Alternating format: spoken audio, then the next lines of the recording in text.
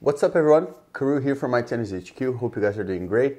And in this video I'm going to share with you a simple tip to help you increase the power of your ground strokes without sacrificing control in the process.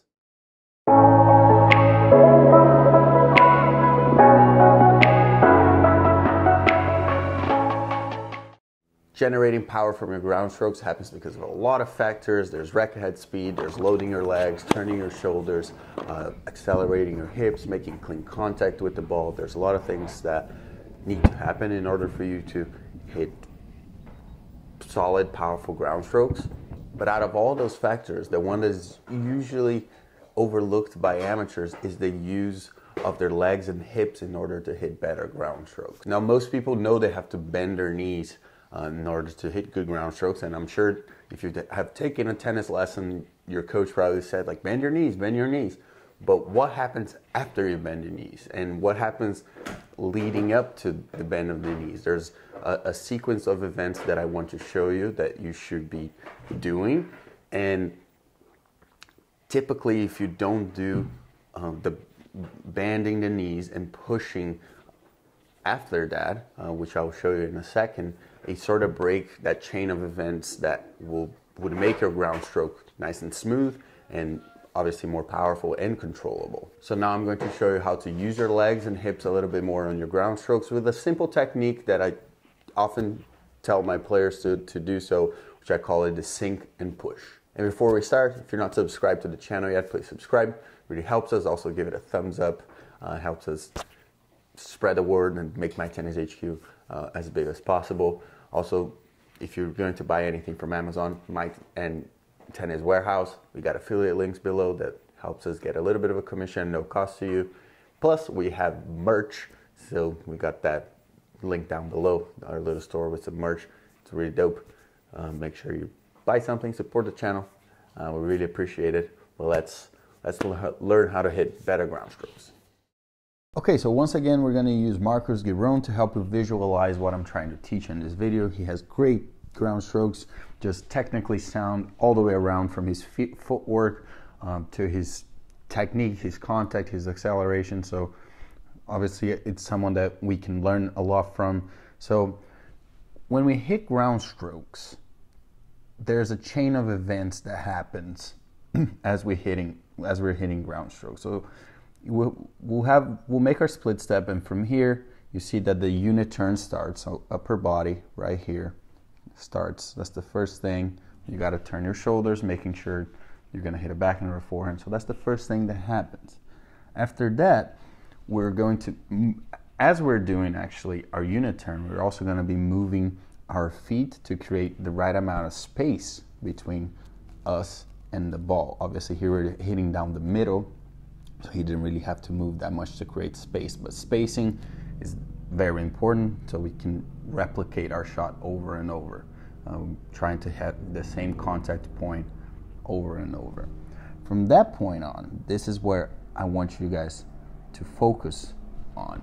As you create the right space and you're going to stop and load up your legs, typically the instruction is bend your knees, but what happens when we bend our knees? So let's watch here. So let's watch that chain of events.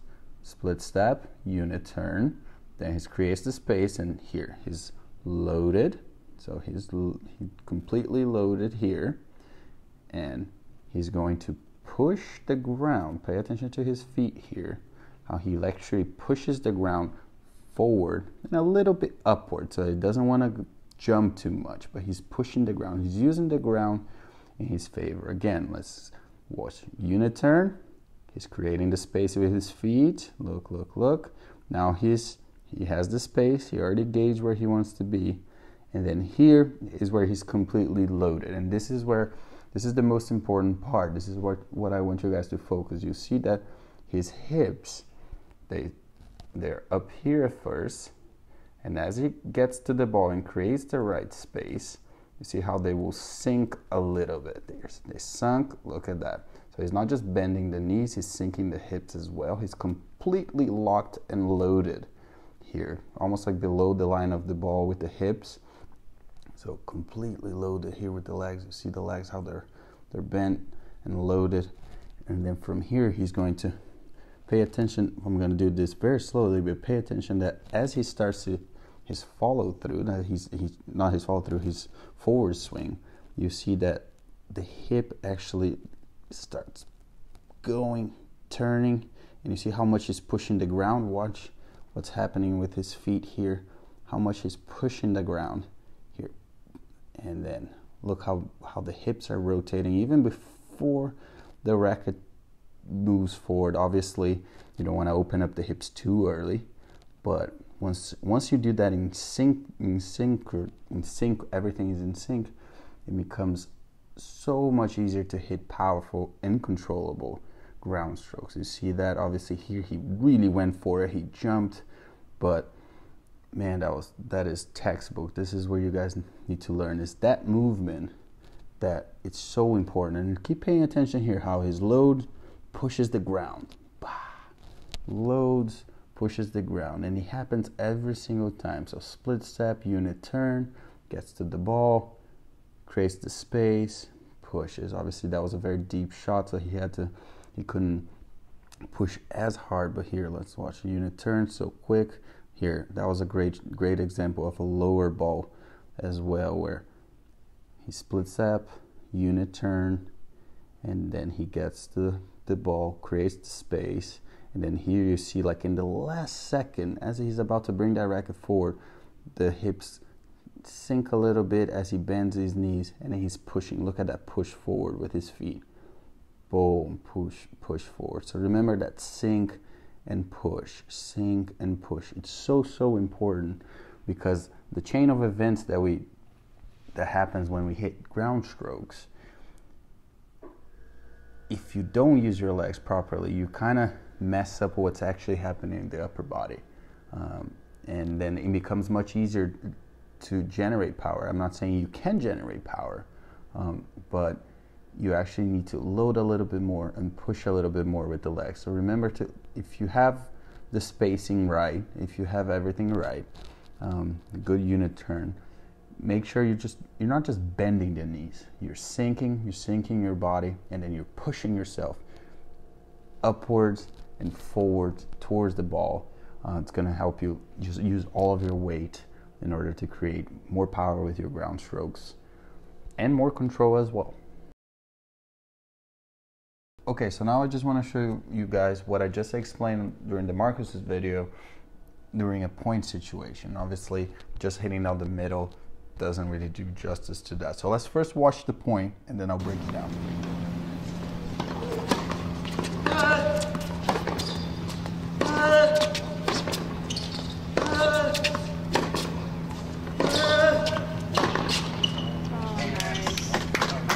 All right, so pretty good point here by me. I wish I was hitting forehands like that all the time, but in any case, so I want you guys to pay attention to what I just said, a chain of events that happens during the ground strokes. So the point of this video, again, is not for you to just hit super hard ground strokes. It's for you to just increase the speed of your ground stroke by using your legs. So if you watch this back, let's push the serve here. Boom, and then from here I want to slow it down. So let's slow it down a little bit. You see that I have to move to the ball first as my unit turn happens. So I'm moving, I'm creating the right distance like I said before.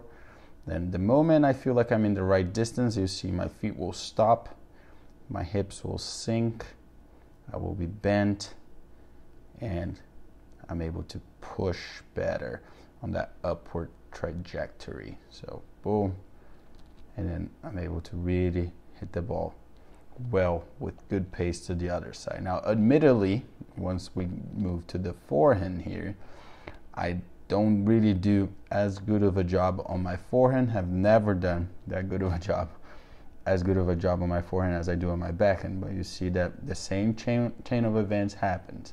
I see that ball is coming to my forehand after the split step, so the unit turn starts. As I'm moving to the ball, I create the distance, and then here I'm going to stop and really try to push the ground. You see how much I'm trying to push the ground here. Pushing.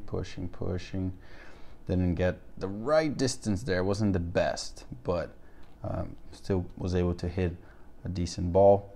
And then here, actually, his ball didn't hurt me too much and didn't make me move too much. So you see that in the second ball here, I'm able to actually just in a couple of steps be in the right position with the unit turn. And then you see that I will load. Look at that load right there. So load here, my hips are sinking, and then as I move forward, you see how the hips will be rotating. I'm gonna be pushing the ground. You see that push right there. That's gonna bring my racket around faster, and then I'm able to hit a better ball. Even got off the ground there because I actually had so much time to load and push that I got off the ground. But remember, if you're jumping, you still want to be jumping forward, not just too vertically. And then I hit a ball to open the court, and then there again he hits a ball that moves me a little bit, but I notice that he's going to land short, so I try to take the ball early, which I do. I get closer to the baseline, but you see as I gauge the distance here, I'm going to step.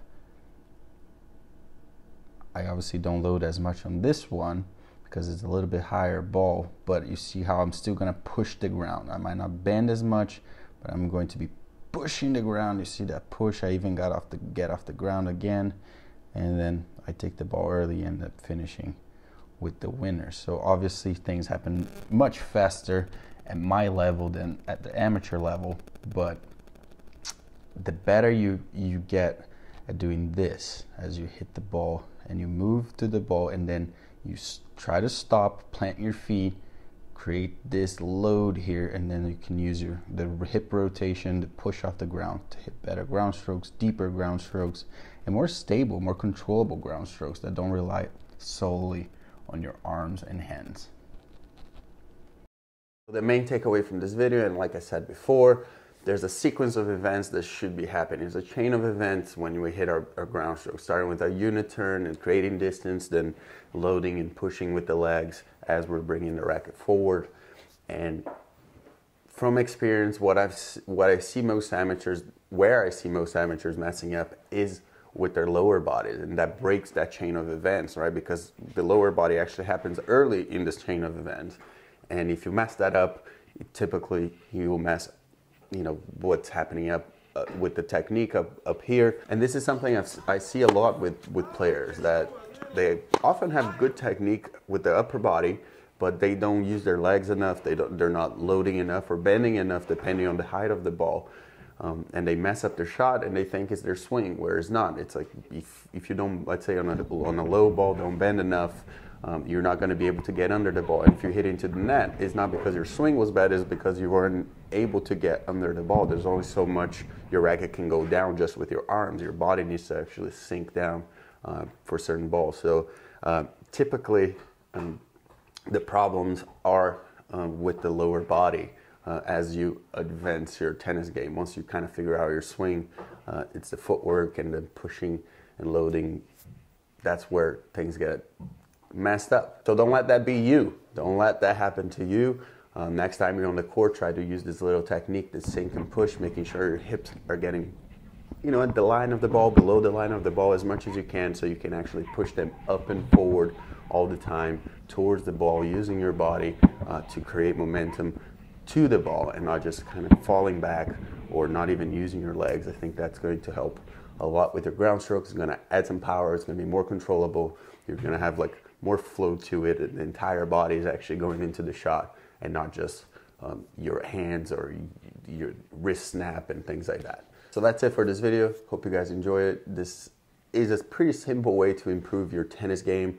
Obviously, it will take time, but the more you focus on that and the more it becomes subconscious, the easier tennis becomes. Obviously, if you don't even know how to hit the ball yet and how to do a proper swing up at the top with your upper body, this isn't necessarily the video for you. But if you're already competing and you're trying to level up, I think this is an easy way to improve your game with just a few steps. Again, the sink and push. Try to put that in your head next time you're playing. Try to time that right, sink, push, and I think you're going to do a much better job on the court. Again, if you're not subscribed to the channel yet, please subscribe. Really appreciate it.